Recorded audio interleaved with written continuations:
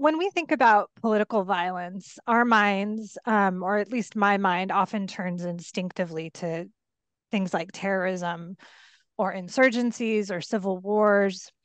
But as Christian Davenport and Ben Appel write in their new book, The Death and Life of State Repression, the greatest amount of damage done to humankind has been done to people by their own governments. And we only have to look at the headlines to be reminded that that's true, that the greatest purveyor of violence and coercion in the world are often governments acting against their own citizens. Christian and Ben are here to talk with us today about their new book, which is a groundbreaking study of state repression that upends some of the conventional thinking about how to stop it. Christian is the world's leading scholar of state repression. He's professor of political science at the University of Michigan and a research professor at Peace Research Institute Oslo. He is the author of many books and articles and has received many awards. He has also co-authored with Derek Ritter 2 installations of a graphic novel about Rwanda, and he has been described by Rachel Kleinfeld as one of the world's deepest thinkers on political violence. Ben Appel is associate professor at the School of Global Policy and Strategy at UC San Diego, and his research looks at the effectiveness of intergovernmental organizations, including work done on the International Criminal Court and its impact on human rights, and on the role of the UN Security Council in resolving wars. So Christian and Ben, welcome to Talking Policy. Thank you. Thank you. So your new book is a deep and wide academic study of state repression that aims to fundamentally change the way we think about state repression and how to stop it. I think the book is a really big deal in terms of how comprehensive it is. You know, it looks at 250 examples of state repression between 1976 and 2006. You're focusing on large scale, severe repression. So the worst, most savage, violent kinds of repression. And you don't just look at kind of one policy that's thought to stop repression or influence repression. You really look at everything. So this is an ambitious undertaking. And you start the book by telling the story of the government-backed campaign of violence in the Darfur region of Sudan, which started in 2003 and led to the deaths of hundreds of thousands of people. And the atrocities in Darfur drew significant international attention. Celebrities organized fundraisers around it. The UN sent in peacekeepers. The ICC opened investigations into charges of genocide and war crimes. And reading that bit of your book in the introduction, a lot of memories flooded in for me because I was part of that tide. This was back when I was living in Washington, D.C. I was one of those people who cared a lot about Darfur at the time, and I went to events and I read books. So I think some of us can relate to that memory of like, oh, that's right, that was like a huge thing for a while globally. But that huge swell of support of political attention at the international level, of money, of time to try to stop the violence and didn't stop it. And this is part of what your book is all about. And so it's really compelling introduction. Christian, you're a veteran, obviously, in the academic space on state repression. This has been one of the areas that you've focused on for a long time. And Ben, post-conflict, justice and how to stop violence against civilians, also a central focus in your career. So I want to start by asking you guys, why did you decide to write this book now? Christian, I'll start with you. Yeah, I was probably gonna jump in. I was gonna jump up first. I guess my immediate kind of response would be like, it's not for now. It was for then, now, and later. I mean, like, the book emerged from this kind of coevolution of Ben and myself of kind of the field of political repression, state repression, human rights violation has been kind of stuck for now a couple of decades. I mean, it's it's very much a kind of sociology of knowledge issue. First, we were working on conceptualization, then we were working on kind of like, okay, what might work and how are we thinking about it? And then things kind of exploded. So like everyone has got their kind of like variable or policy du jour. It's like the thing that they believe in, the thing that they advocate for, and they kind of give short shrift to others. And so one of the reasons that Ben and I partner was because, we kind of believed that different variables, policies might matter, and that we could better cover all of them if we were together as opposed to individually. And so I think in many respects, the book emerged out of our awareness of just kind of the state of knowledge, and this sociology of knowledge bit was really important because you start talking, not to like go after people, but if you talk to like Catherine Sicking or Beth Simmons, they'll lead you in a particular direction because they believe in particular variables. And almost the whole field is arrayed like this. And so And when you our say effort, variables, like, are you talking about policies, sorry, like international? naming and Uh, shaming, yeah, military intervention. Yeah. So like, there's the variable, there's the policy, and then there's yeah. the advocates of that particular policy and the scholars that advocate for a particular variable. And so I think our intervention is very much, we were led to comprehensiveness because we realized how fragmented and siloed these different kind of like folks were, and that the way to overcome that was to try to address it as comprehensively and thoroughly as possible. I think in many respects we went back to ground. We were just like, okay, let's what's worth doing, what do we need to know in order to do that thing? And I think what's worth doing is how does one stop this phenomena, I think, is kind of really how we jumped in, and then kind of evolved from that point. But Ben. Yeah, no, I largely agree with that. We are kind of boxed off, right, in our different silos and our different kind of concepts. For me, I typically focused on international law, the ICC, as you mentioned. So we did want to take a more holistic approach to really kind of compare and contrast these different policies that have been put out there by different scholars and activists and so forth. Um, but I would say, in addition to that, kind of Christian touched on this at the very end, is focusing on just rethinking state repression, right? Everyone did the same way, the same data, the same thinking behind it. But like, we're like, wait a second, like state repression varies across this continuum. And maybe we want to focus on the worst cases because that's what people really often care about. Like the atrocities, you name the country, right? North Korea, China, Russia, right? Iran. The worst case scenarios. Okay, so that's one thing. And then two, really to rethink it in terms of conceptually and these different parts of it, Christian, like the life cycle of repression. And so we just thought some of the independent variables, the concepts needed to be kind of refreshed and updated and compared and contrast, but also understanding the outcome itself, repression, we thought also needed to be a bit refreshed. And that's how we started, as Christian said, with termination, right? Because we just thought, how do we end these terrible situations? That was like our introduction to this. And then it kind of expanded to the other parts of the life cycle in the book. Mhm. Um, One thing I wanted to ask, and you've answered this a bit through your answer to the previous question, is how do you differentiate this work from past work? In part to help listeners understand kind of why this contribution is your book is so important and valuable.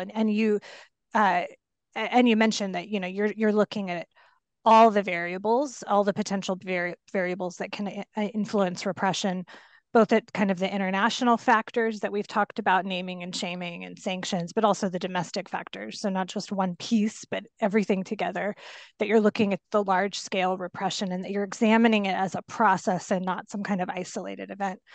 I was surprised reading the introduction, given that state repression is, as you said, such a huge force of violence in the world, um, that it seems to, and tell me if this is accurate, that it seems to have received comparatively less attention from social scientists than like terrorism or revolutions. Like, is this an understudied area, and like, why would that be the case? It's so, may I, Ben? Yeah, Yeah. it's like it's funny you say that, right? Because you started off with, when I think of political violence, I think of, and I'm just Yeah, like, why do you think you have that orientation? It's yeah. just like, so first off, governments fund scholarship. Governments facilitate access to information. Governments would like you to help them resolve their problems. And thus, that's why, Minerva will never give out grants or DOD will never give out money to help understand why states are engaging in violent behavior.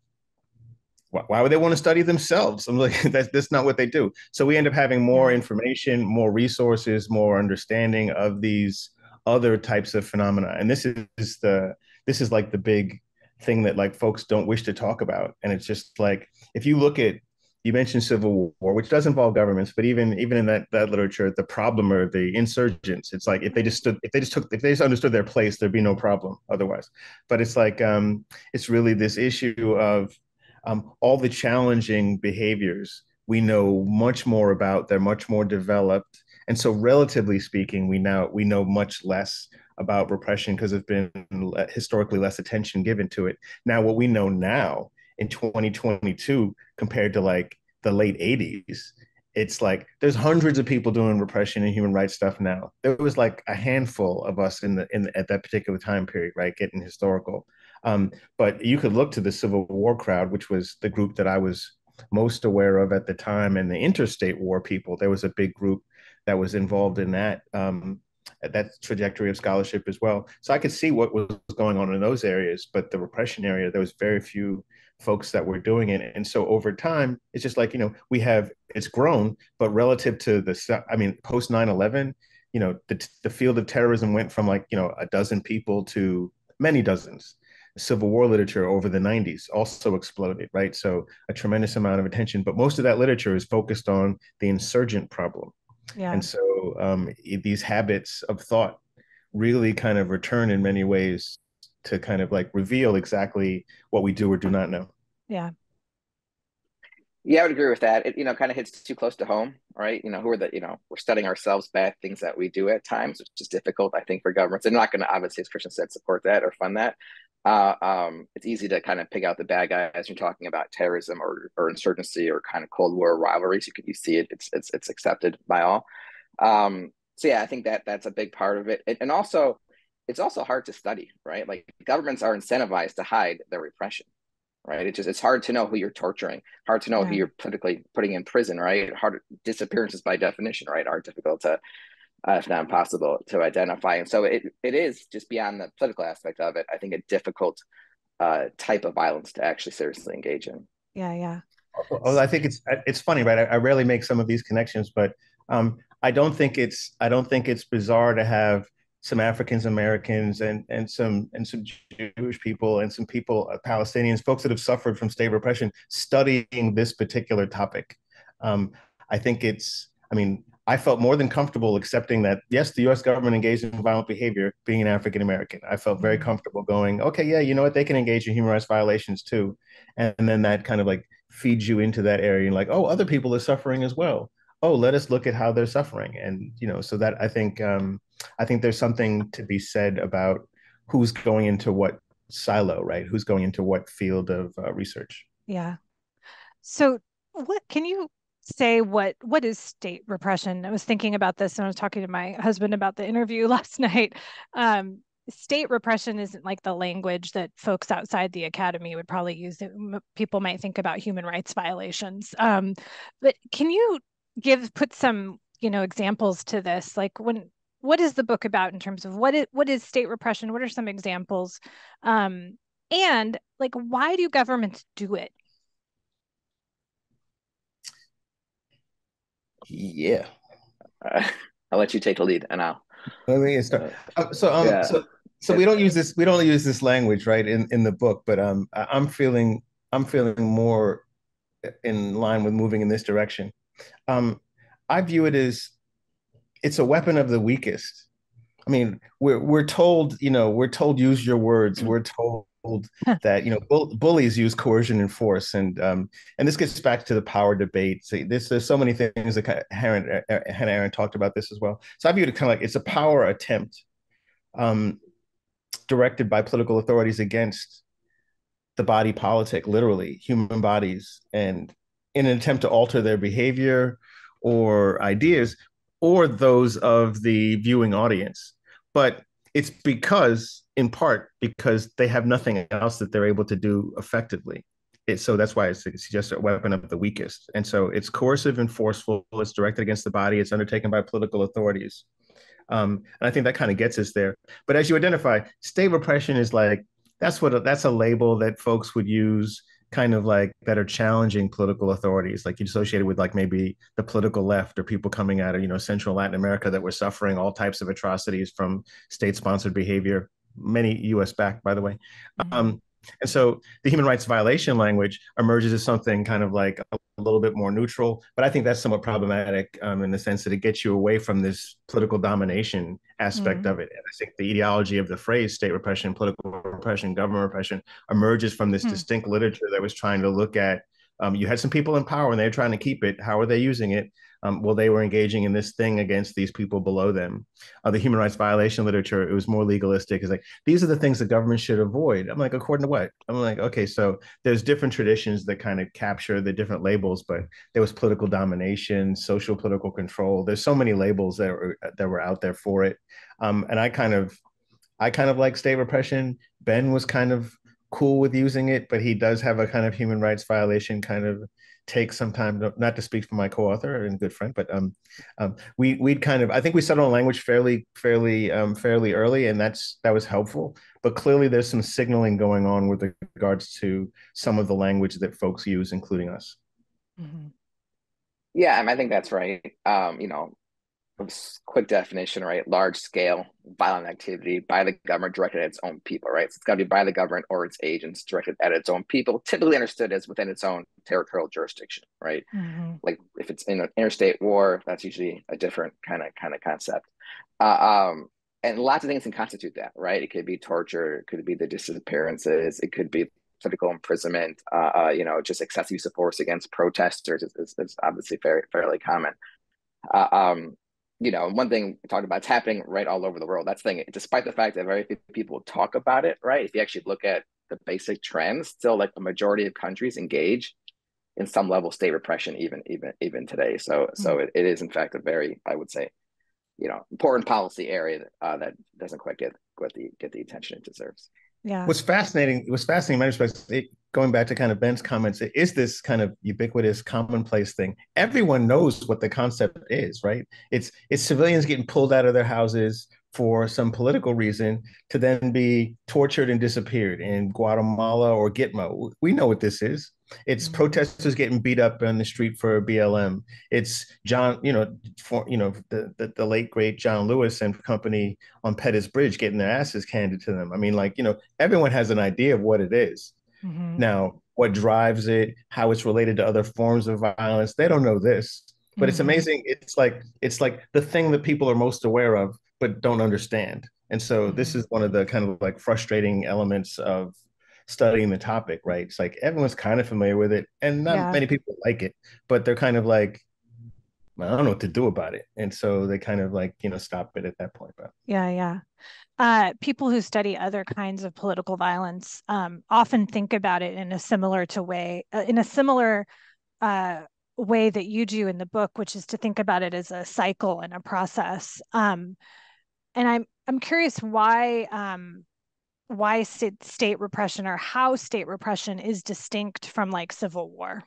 Like how is it unique as a form of political violence? I mean, there's a variety of ways.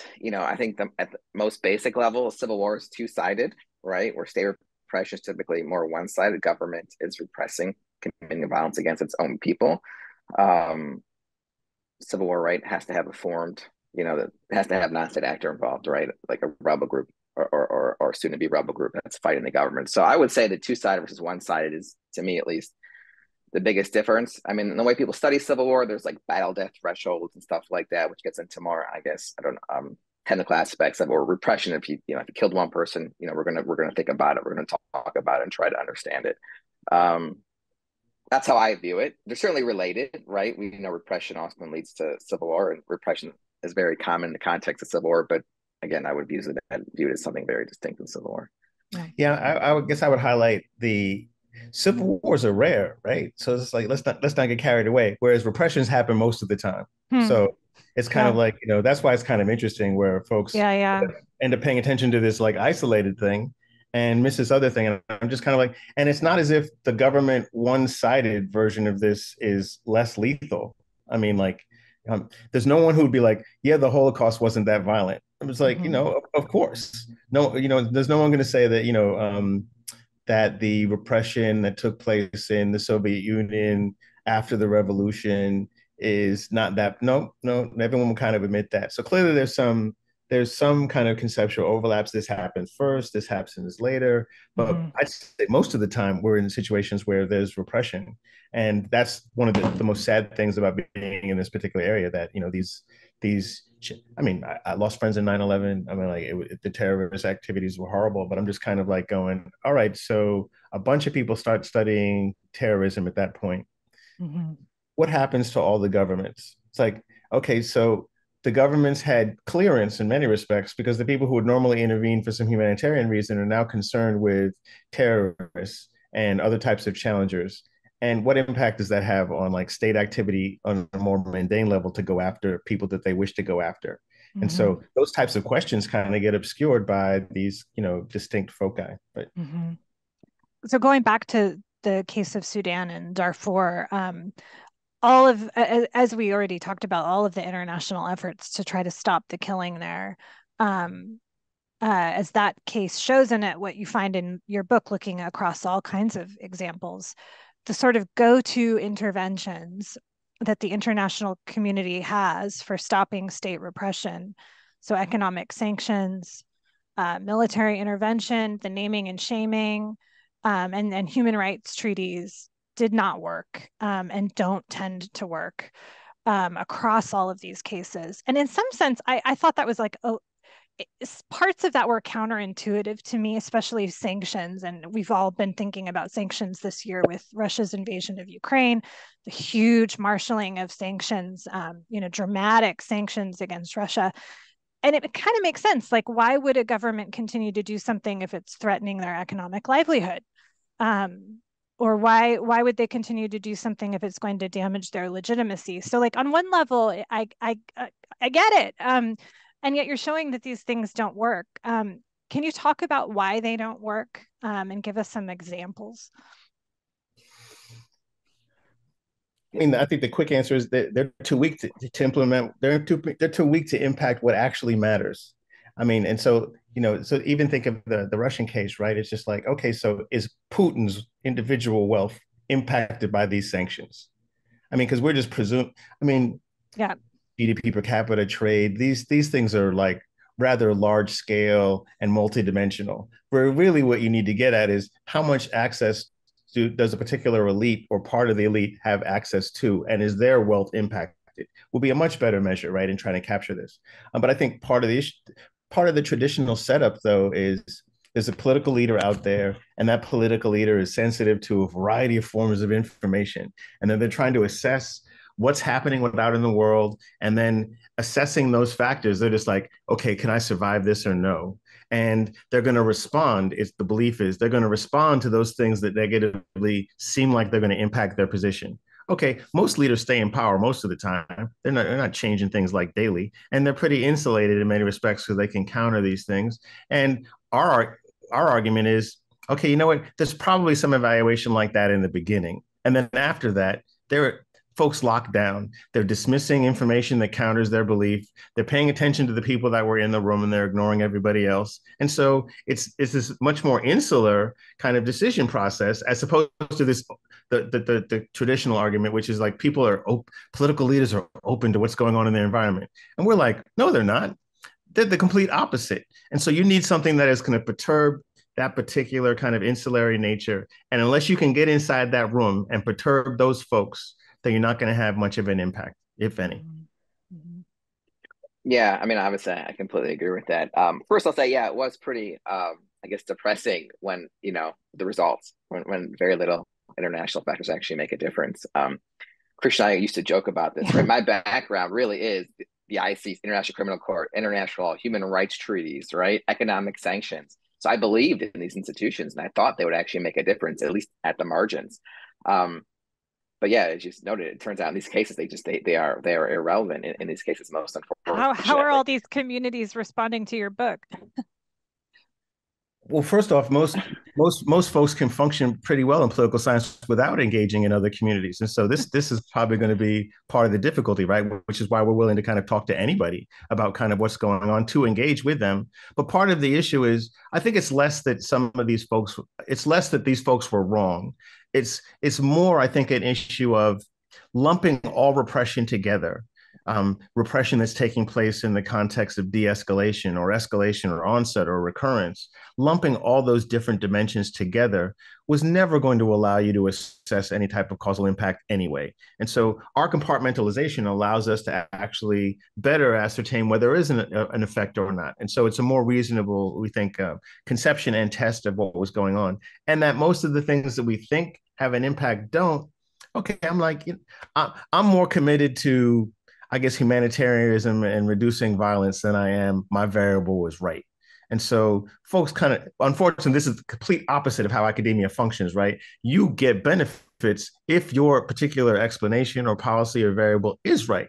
You know, you're not getting points really professionally for like showing that somebody else's explanations don't work and you're not offering anything. And so I think that might be one of the reasons why, one, it took us a while to finish this because different people were kind of responding to it. And it took us a while to realize this very fragmented and provincial conception that people had. It's like, okay, if some people who are committed to naming and shaming read this, they'd be like, no, this can't be right. It's like, I'm sorry, it is. It's like, okay, well, we're going to dismiss it or we're not going to pay attention to it. And so we're not getting any we weren't getting much player support because people were viewing it this way as opposed to kind of more broad. I guess in a podcast, it doesn't help that I was doing that with my hands, but yeah. Like, hopefully in transcript he gestures narrowly. He gestures narrowly. Yeah. Well, so you call it the juggernaut theory, the idea that there's a relatively small insular group of political actors, security actors that are kind of responsible for deciding yes, we are going to do this, whatever this is. And as you said, that they might do some kind of cost benefit analysis at the beginning, but once they sort of decide on a path of violent repression, it's like this momentum is behind it, and it is very hard to change. And so that makes me want to ask the question, then how do you make it less desirable from the beginning, given how hard it is to change once it starts? Now, you talk about things that have an impact in stopping and preventing escalation, in preventing recurrence, but right, like at the beginning, how do you make it a less desirable option?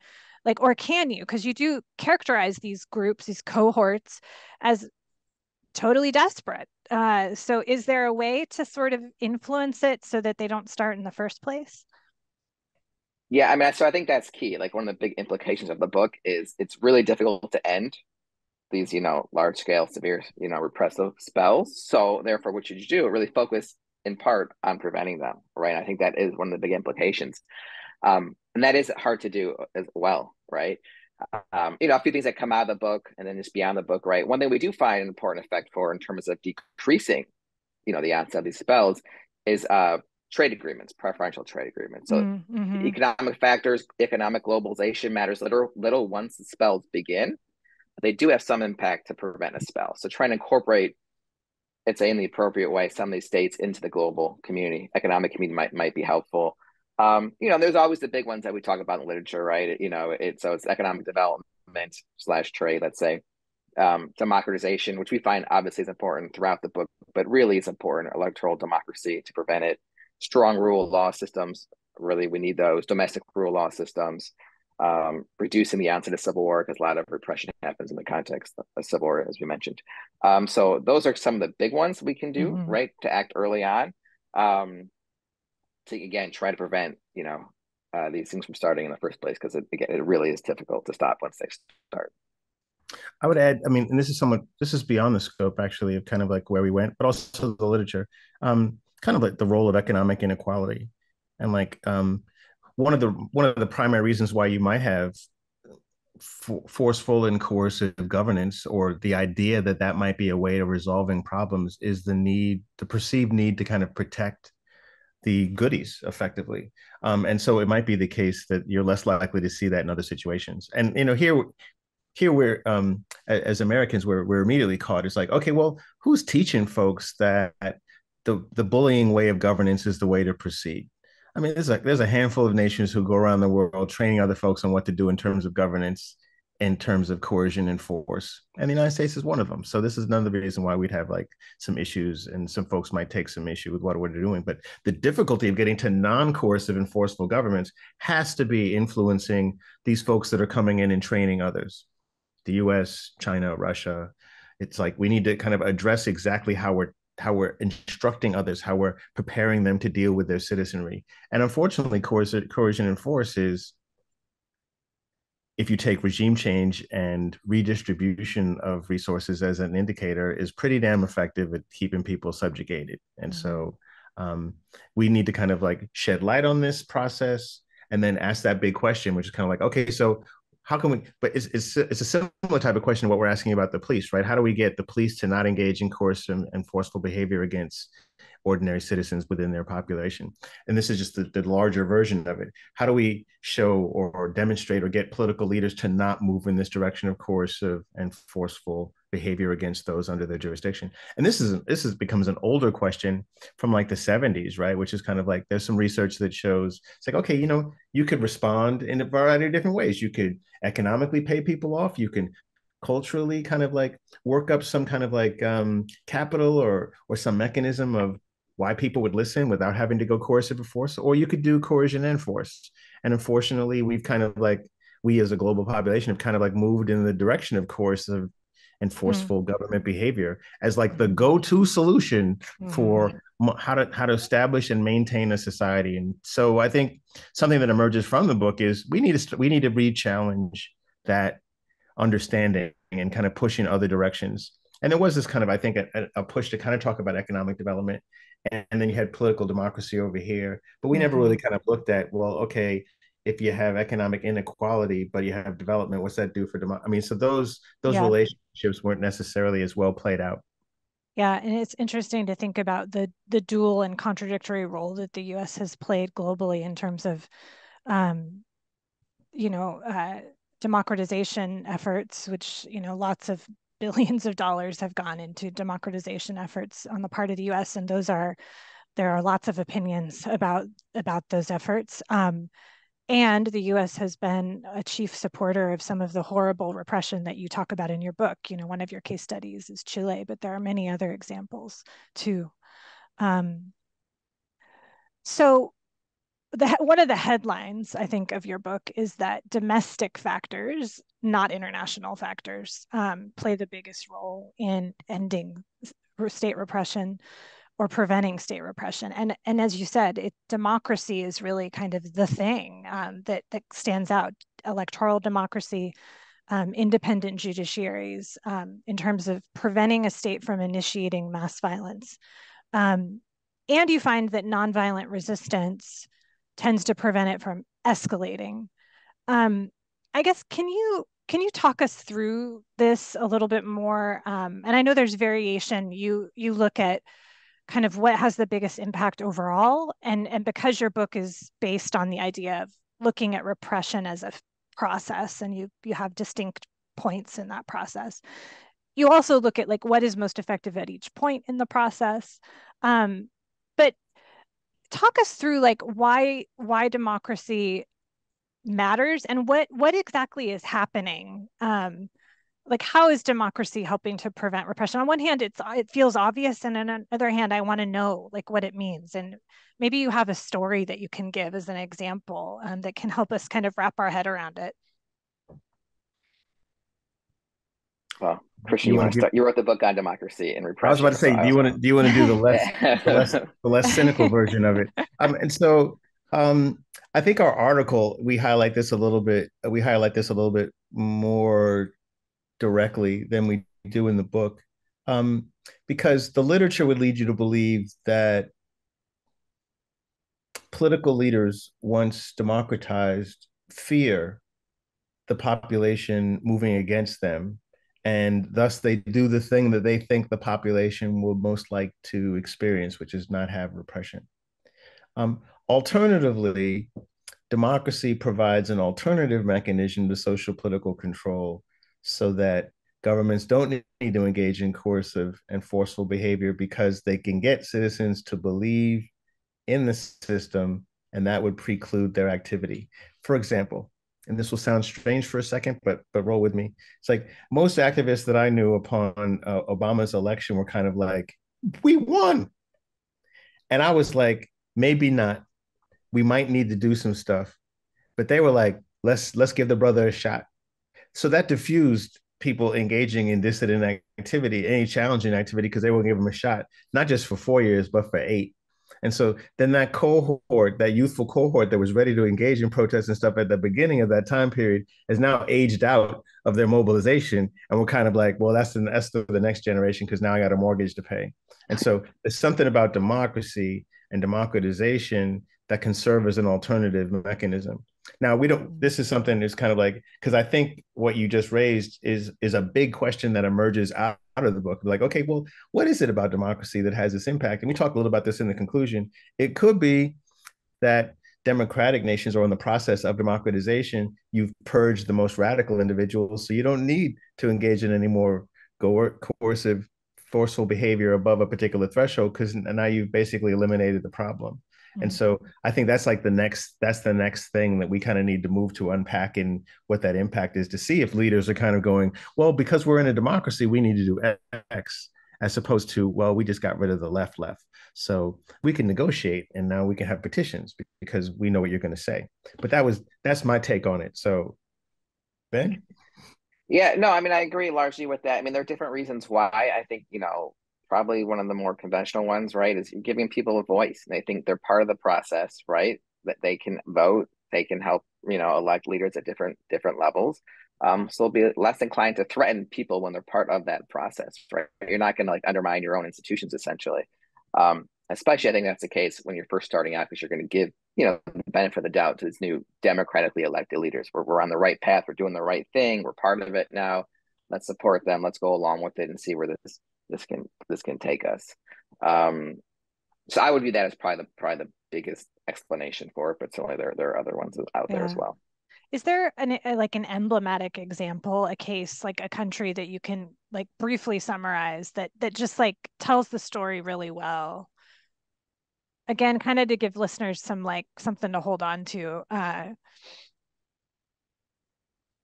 The example that occurs to me, which will sound completely odd, and we did not do this in the book, but the American South. You have a nonviolent direct action which begins in the 30s, moves through the 40s, up into the 60s. You then get democratization of the South and a reduction of the most overt, the largest scale forms of violence. And then you have Black electoral participation, registration, and so forth. It's not like violence ends in the South, but the large scale thing that you're thinking about. So as the audience is trying to struggle to kind of think about this, I want to just bring it home and be like, look at their own nation state and look at the southern states and look at what they were like. They were authoritarian, they were repressive in the 20s and 30s. And then there's a nonviolent direct action, which everyone's now familiar with because of the national holidays, the King holidays coming up again. Yes.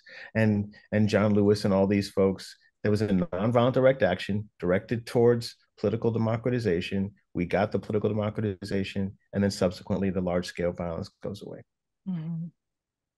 Yeah, one thing I just want to emphasize there is the important role, indirect role that civil resistance plays, right? So yeah, democratization is our key finding, but we kind of take a step back throughout the book and look at what causes that, right? Because democratization is very hard in and of itself. It doesn't just happen out of thin air, right? It's a very hard, institution to accomplish. So I think one of the takeaways too is, how can we get to democratization ultimately to get to spell termination? And that really is his domestic-based movements that we find have international support to them. And so that's where we see, right, you have the civil resistance movements in the South foster the political democratization that helped at least reduce repression. But we see the other countries as well, right? So a couple of cases we talk about in the book, like Madagascar, for example, right? Authoritarian regime, you had high levels of repression, late 80s, early 90s. Major protests erupted, right? The civil resistance movement, domestic dissent, What often happens at first, unfortunately, is that dissent is then leads to more widespread repression, which is what happened there, right? So you had an escalation of repression, unfortunately, right?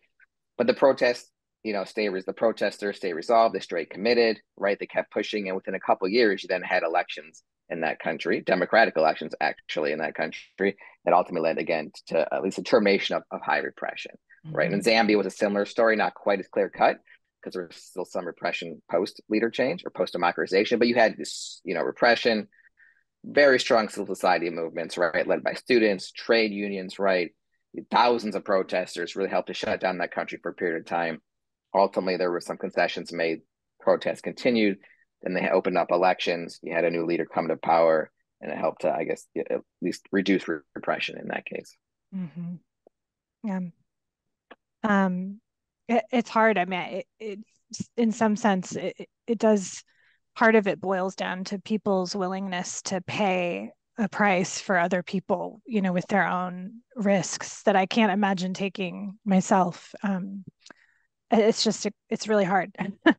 I want to ask about, are there current life cycles of state repression that your book sheds light on that we wouldn't understand, that we can understand in a new way because of your book? And I mean, on my mind, certainly, and probably a lot of people's minds are, Russia's invasion of Ukraine, which, Christian, in a post that you wrote for Political Violence at a Glance shortly after they invaded Ukraine, you characterized, one potential characterization is that is state repression, depending on how you look at it. So that's one thing that is on a lot of folks' minds right now.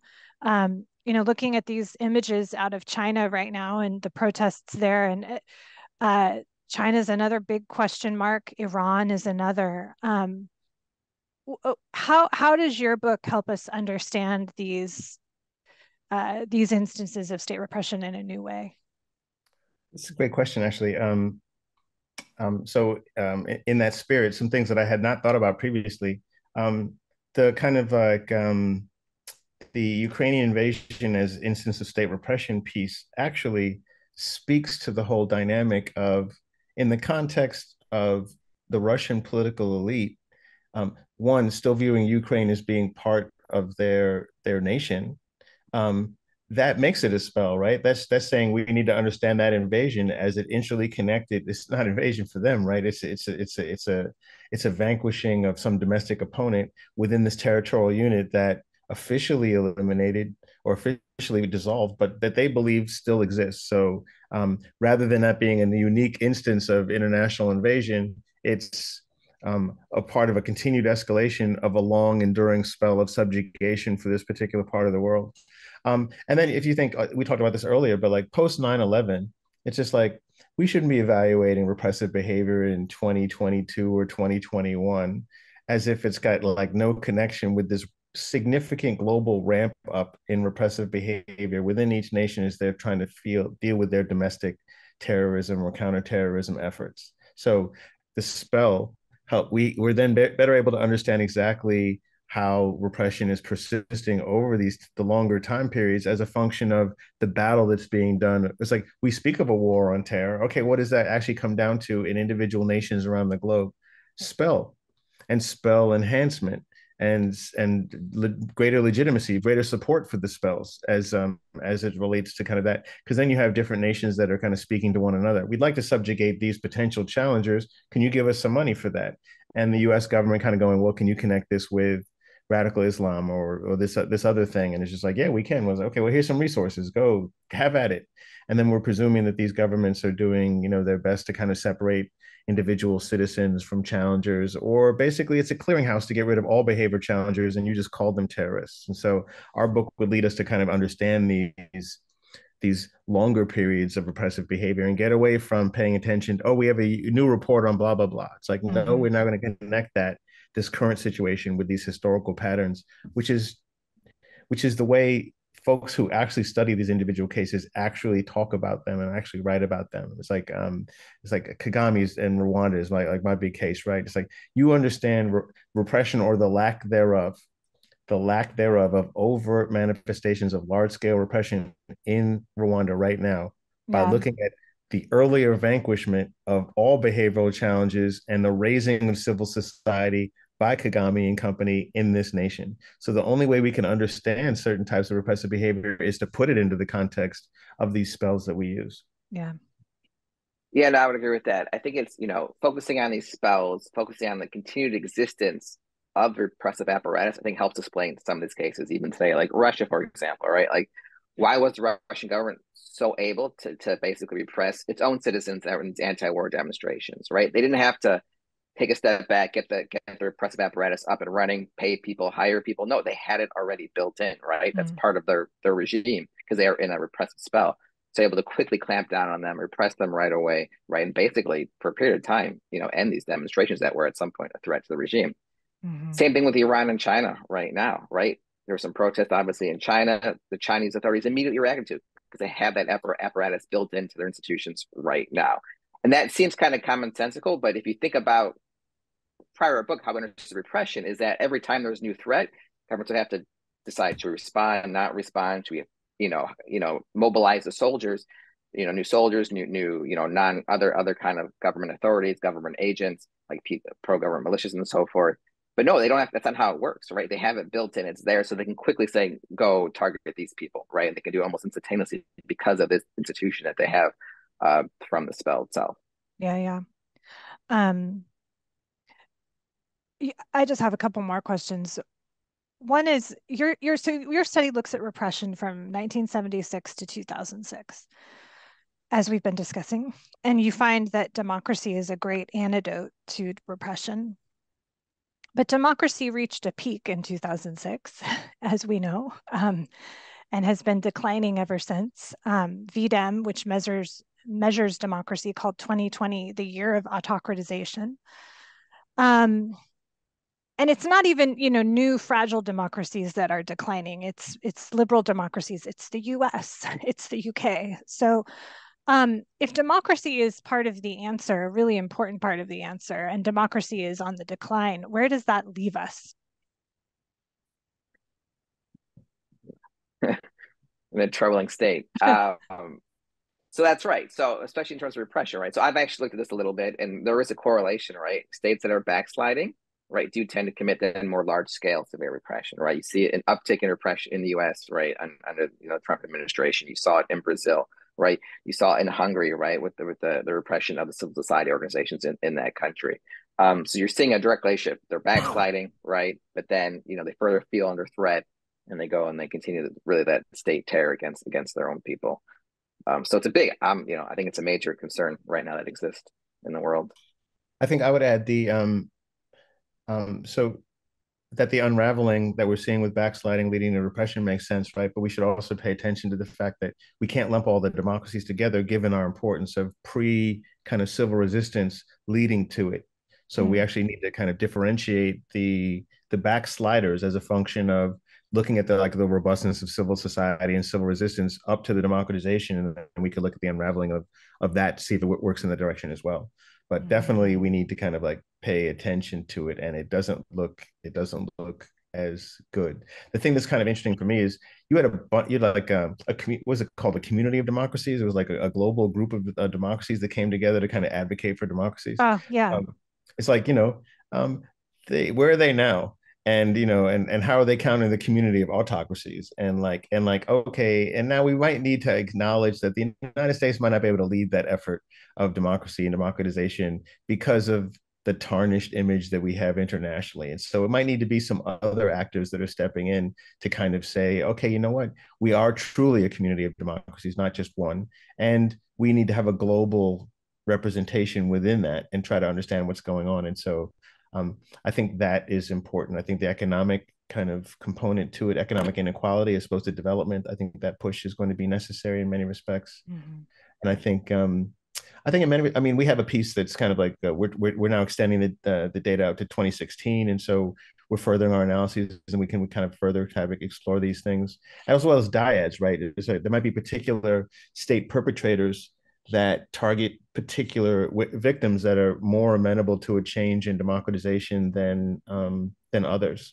I think that the idea that the military might respond to political democratization in the same way that police will is an interesting empirical question. And so we've had no ability to do that. And now we're pushing in that particular direction as well. Yeah, I think it also. Yeah, go ahead. Go ahead. Just the importance of civil resistance movements and non-governmental organizations, right? Some of the big cheerleaders of democracy, like the U.S., are backsliding, right? UK, as you noted, right? So who's going to be there to stop it, right? And that really, I think some of these non-state actors, that's a pivotal role that they play moving forward to keep democracy strong. Ultimately, in part, obviously, to reduce repression. Yeah.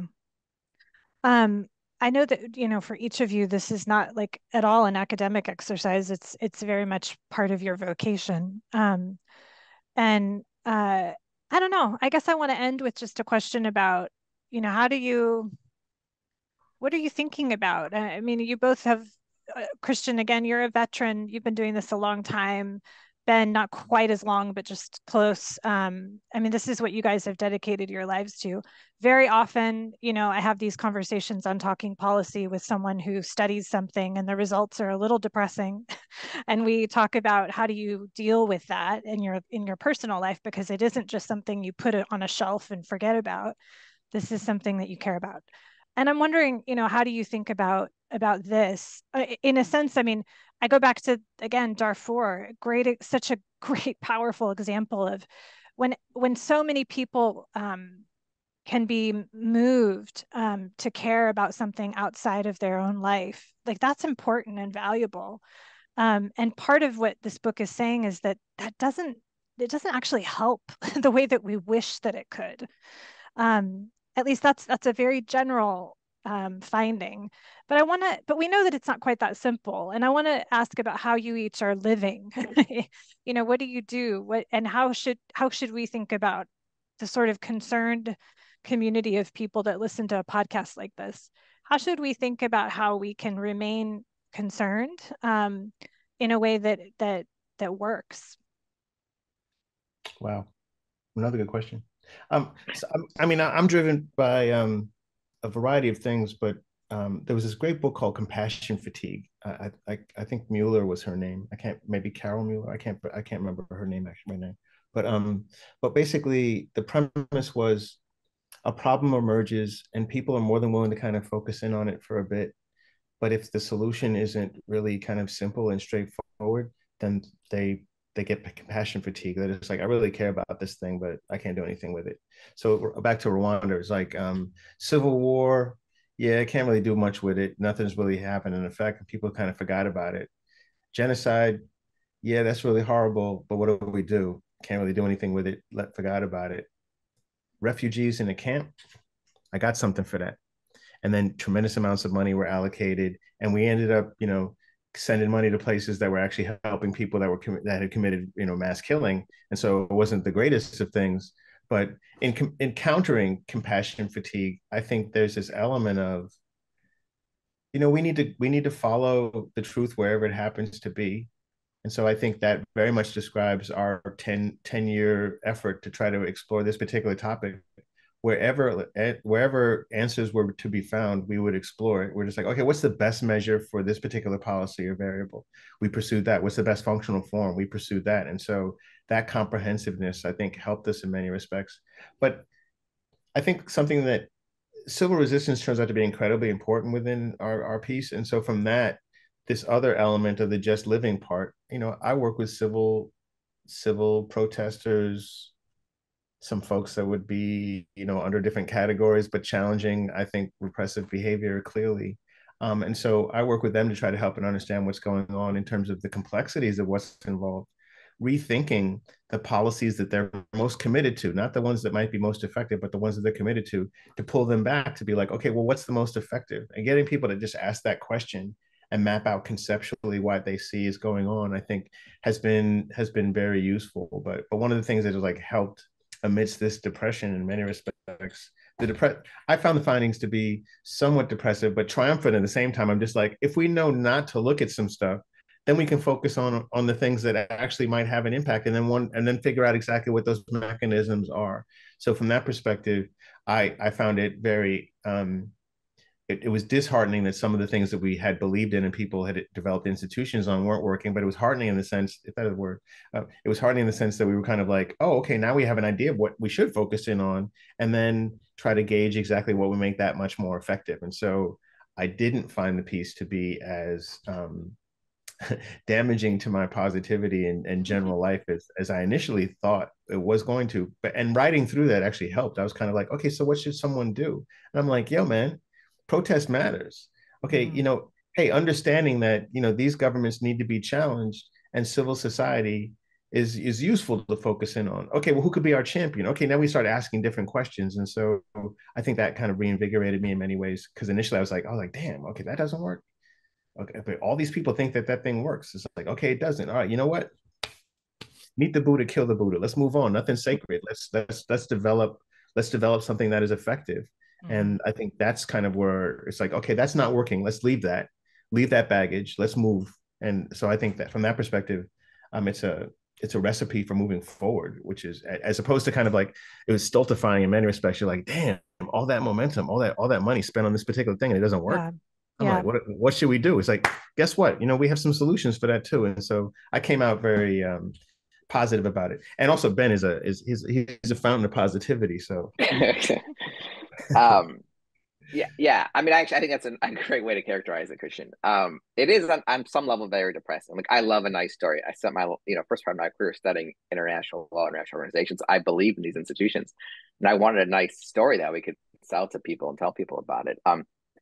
So the results didn't go that way. I was disappointed at first, right? I really was. Wow, this is what kind of story are we telling? This is pretty terrible. That even we found democratization be so important. That's great, but then at the same time, democratization is also so difficult to accomplish, right? And so I was still kind of depressed, But then I had the same thought Christian did. Well, a lot of bad here, but at the same time, we are providing a pathway, right? We're an opportunity for others to get involved, to find out where can we make a difference. We're kind of shifting the focus, we hope, from these international factors to these domestic ones, right? And so it may not be the best story, but I think it's, probably more correct than other stories that are out there, right? And so we can funnel our efforts to backing domestic-based movements. That's where the action is. When I always say, where's the action, right? The action is with domestic-based movements. And it makes sense, as we talk about in the book, right? Because these leaders repress because of domestic actors for the most part, right? Because they felt threatened, right? So how can we stop the repression is trying to, focus on these groups that threaten them. And so, yeah, so one hand depressing, but the other hand, it does provide some recipe for making, for better human rights in the world. And related to that, there's a meeting of African leaders coming to Washington D.C. in December, and you're just kind of like, one way we could stop this stuff, we could stop supporting leaders who are creating challenges or creating threats and engaging in large scale human rights violations and maintaining their support. We can stop putting those people in power, and those people that are in power, we could try to remove them.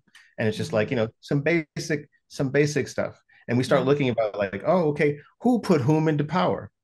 Let's just look at that database. A few governments are behind putting a whole bunch of people into power and supporting them. What kind of money are people sending out on a daily basis, a yearly basis to Rwanda, for example? The United States is putting out a tremendous amount of money to support that particular regime.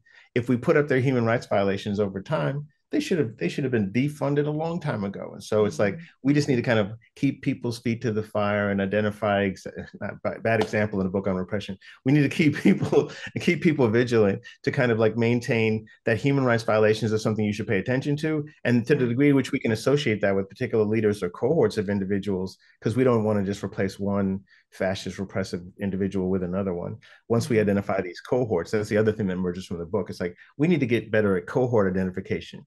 And so when some general puts on a suit and becomes the next leader following the person that they assassinated recently, we need to know, hey, you know what? That person might have different policies because they're the same group. They're the same people. Yeah. And so folks need to get a little bit better at kind of understanding, who's who. And like, this is hilarious in the Rwandan context. If you map out everybody that's now currently around Kagame, they weren't there 10, 15 years ago. He's got a whole cohort of people. He's hand selected, and he got rid of everybody that was challenging him. And so we need to get better at understanding what those cohorts are and stop paying attention to just individual leaders, right? Yeah, We need to yeah. start paying attention to cohorts of individuals. And I think that's another major kind of thing that emerges out of the book about things we need to pay attention to. Yeah. I mean, I really like what you're saying about we have really a responsibility to look out into the world and face the world as it is and not as we wish it was.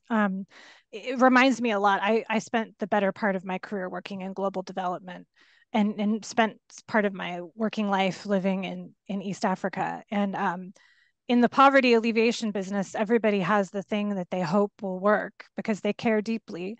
And when you subject it to rigorous analysis, not everything does work. And that evidence is not always welcome because it hurts, because we want the work that we do to matter. But we do have a responsibility to look out into the world as it is and not as we wish it was. So I really appreciate that contribution to the book. And it's really not a depressing story in the sense that what you're showing too is that repression can end, and it does. And I like what you're saying, both of you, about it does also, I think, challenge us as Americans to look closely here at our own government and our own policies and history and current history as well. So I can't tell you how much I appreciate having you guys on the show. It is so great to talk with you. Thank you for joining us on Talking Policy. Hope to talk to you guys again soon. Thank you very much. Thank you very much.